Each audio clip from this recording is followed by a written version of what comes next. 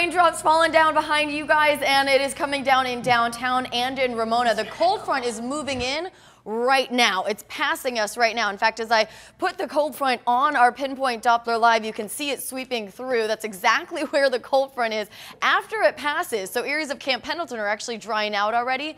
We're really going to see those showers taper off, and the winds that you're feeling right now, those will die down just a little bit after the cold front passes. But right now, those stronger winds are arriving. Temperatures a lot cooler, 50s for Escondido, Poway, Vista, Fallbrook, and then talk about those winds out of the south where the cold front has not passed. So 20 miles per hour in downtown. Oceanside, the front has passed, and those winds have actually already started to turn more westerly. We are going to see that cold front bring more showers through the next couple of hours, and then it's pretty much out of here. As we head into the afternoon, there's really only a slight chance for a few showers near our mountain communities. And then overnight tonight into tomorrow morning, we could get more of that marine layer drizzle, maybe a stray shower, but for the most part, we're drying out.